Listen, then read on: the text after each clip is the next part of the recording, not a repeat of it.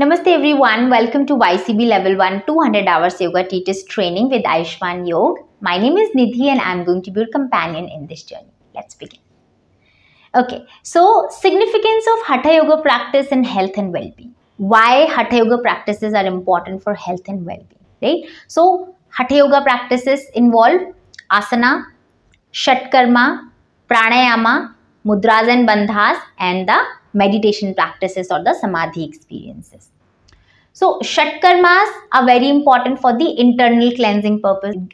We have already studied shatkarma in great detail and we know that which karma is good for which purpose, right? Asana practices, we already know it brings dhrఢata in the body. So the body remains strong, disease free, right? Body remains flexible, the balance gets improved, muscle strength and stamina gets improved, and cardiovascular strength gets improved. Then the pranayama practices to ensure that the one breathes with the slower pace. It increases the lung diffusion capacity as well.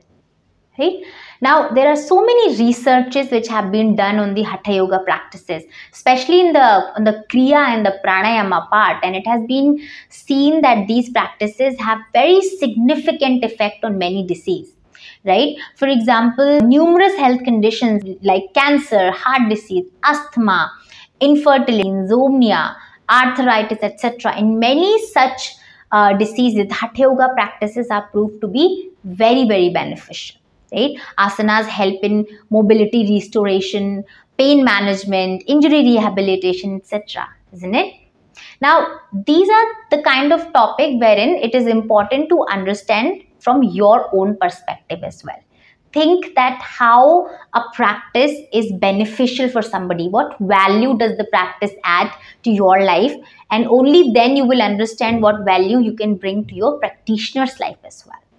Right? So start thinking from that perspective, and that is why I keep on saying this again and again, that stay consistent with your practice, because once you will start experiencing the benefits, only then your beliefs will become more and more stronger, right? So stay consistent with your practice, build in the self-discipline in yourself, and you're going to be a beautiful yoga teacher. That's all from my side. I'll see you in the next lecture.